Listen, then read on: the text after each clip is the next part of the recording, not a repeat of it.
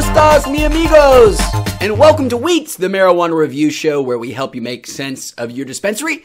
So I've got my standard 510 battery here with no cartridge on the end. That means that we are going to be doing another cartridge review here on Weeats. And what are we taking a look at here today? We are taking a look at Lola Vape Cartridge. The Gold and Bright half gram Gorilla Glue number 4. My favorite strain of all time.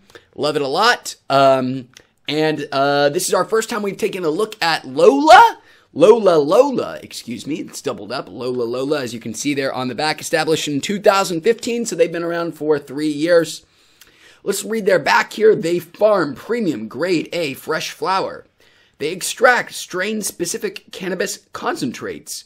They produce 100% pure golden bright oil, and we experience high-potency cannabinoids flavored by nature's terpenes. Lovely. They don't add any chemical concentrates or anything like that. It's all pure terpenes. Notes of earth, pine, and hops. Supreme relaxation and euphoria that will glue you to the couch. They claim 70% plus THC at lolalola.com. Doesn't actually have the lab results on there, which is a little disappointing. Interesting package here. A lot like little pick-mini looking guys there at the bottom if my camera will focus. Can't really tell what's going on with Lola Lola and their weird little guys there, or this flying elephant, or any of the stuff going on the packaging, but it's kind of colorful and I kind of like it. So let's go ahead and open it up here and get straight to the cartridge. And if you've never watched one of our Weeats cartridge reviews before, the way it works is I'm going to open this up. Go through you guys with a live taste test, see how it feels, see how it's potent, talk about the cartridge design, all that, yada, yada, yada. And then actually after I finish this cartridge, so in a couple of days, I'll come back to you guys and actually give you the wrap-up thoughts. Let you know what we think of Lola Lola, after we finish the cartridge, not just at the very beginning. Okay. Almost gotten it open here. Trickier to open than I would have guessed. But I'm also not as bright as your average consumer.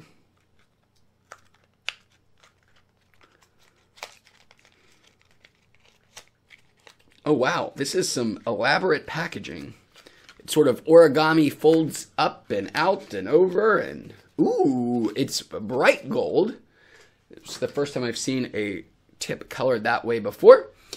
So here it is, a sort of brass tip hybrid Gorilla Glue Lola Lola. There's their little symbol on the top, I guess their logo. And your standard little plastic cover at the bottom. Let's screw it onto our battery here and give it the old test. So I picked this up for a very affordable $25 here at my dispensary, pre-crazy Los Angeles County taxes. But, so a very affordable $25 for this half gram cartridge. Oil looks really good on there, in there. I like the cartridge design from here. So let's go ahead and give it a taste.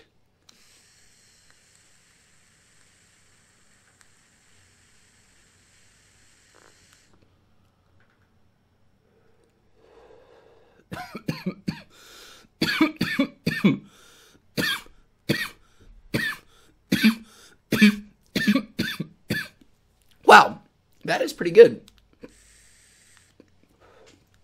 It's got that sort of piney kind of Gorilla Glue-y taste. The cartridge is a little tough to draw from. There's a very small hole at the top, and it took a bit of an effort to get the to actually get it to draw.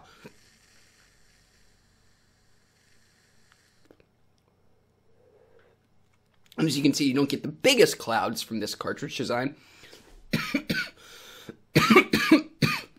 This isn't like a heavy hitters or a brass knuckles where you're going to pull huge clouds from it.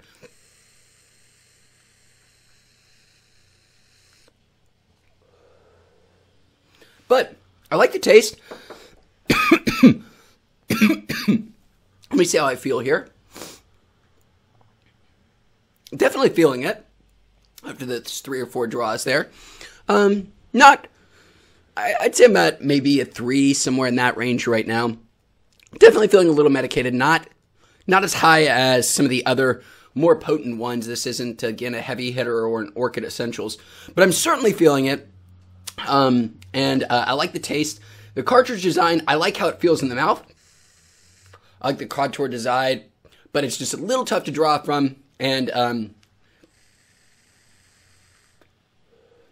it does come out just a little bit hot, too. I might turn my voltage down and see if that helps a little bit. But overall, I'm pretty happy with it for the price I paid for it. For 25 bucks seems to be right about in line with that price point, perhaps even a little bit of a good value. But my initial thoughts are, this is not my favorite cartridge. This would be about a mid-tier cartridge.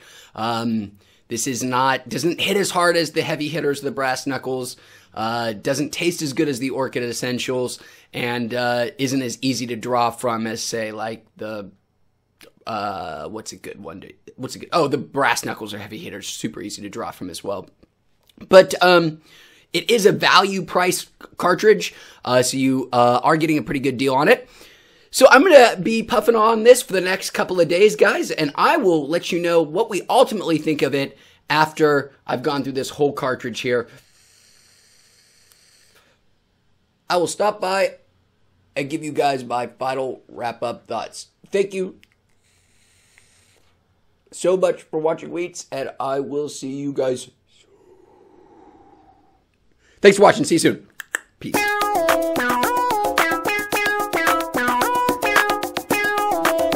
Hi, friends. It has been 3 days since I last checked in with you, and I am here to give you my final thoughts on the Lola Lola, believe that is the name, Lola Lola Gorilla Glue cartridge. Here we are. And as you can see, there is still a decent little bit of wax in there that I cannot get out due to this cartridge design. I'm not sure how well it'll focus, but they've got these two holes on either sides of the cartridge, which is where the vapor gets drawn in from. But the cartridge design doesn't allow you to get at the oil at the very bottom because of the way it builds up there on the side. And I can't get it to roll down. So, that being said, the cartridge design is not my favorite part of this. The cartridge design is not very good. As I said, it left some oil in there that I couldn't access. It was tough to draw from. It was not an easy draw, and even with a hefty pull from the lungs, you're not going to get those sort of big pulls or draws, or I think they call them clouds, that you're going to get with like a brass knuckle or a heavy hitter or a Orchid or something of that nature. You can pull a lot and you're just going to get a little tiny bit. That may be better for some than others, but for me, I prefer a bigger sort of draw. So yeah, it's tough to inhale from. It leaves some oil left over. And the taste wasn't great either. The taste never impressed me. I don't know if it's just because I find the taste of Gorilla Glue not to be as great as I once did, but I found it good. I found the taste to be good, but not outstanding. It was a little piney for me, and a little and it did start to burn hotter as the cartridge went down. So taste wasn't outstanding either. And potency also on that front. This wasn't the most potent cartridge I have reviewed for sure. It kind of came and went very quickly. The high sort of got to the 2.5 kind of level, you know, after a couple of draws, and then sort of 10 minutes later it would kind of vanish just as quickly as it came upon. So I think this Lola Lola is ultimately going to get a pass from me. It is a good price. This was the most affordable cartridge I've reviewed yet at, I think it was like $23.50, whatever it was. I've lost the box since, unfortunately.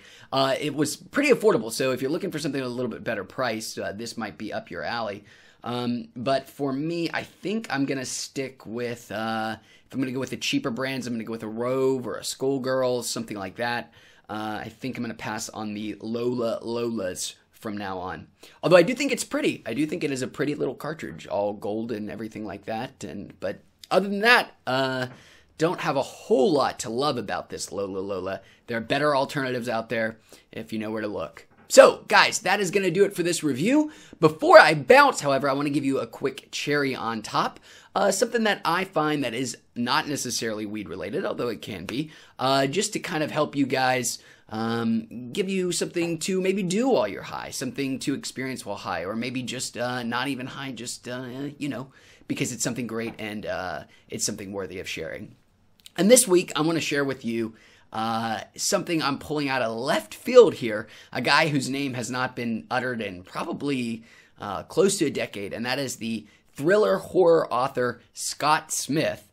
He's only produced 2 works so far, A Simple Plan and The Ruins, and both of those were about a decade apart.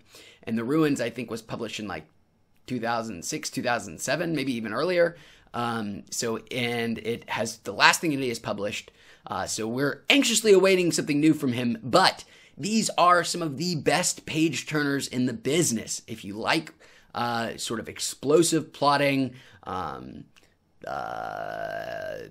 absolutely thrilling sequences, just dense, but at the same time, these are the popcorn reads of the novel world. I mean, you just cannot put these books down. These are in the rarefied categories. I believe both of these books are books that I finished in a single day. That doesn't happen too often, but both of his novels finished in a single day. So if you're looking for something to read and you're looking for something fun, well, neither of them may be fun, but they are certainly enjoyable. Again, that is Scott Smith, the author, who has not graced us with a new novel in like 12 years. Scott Smith, the author, and his 2 novels, The Ruins and A Simple Plan. Check them out. They are great. All right, guys, that's going to do it for this cherry on top and this review here on Weeats. I appreciate you sticking around here to the very end, everybody. Thank you so much for watching, and we will see you guys on the next review. Peace.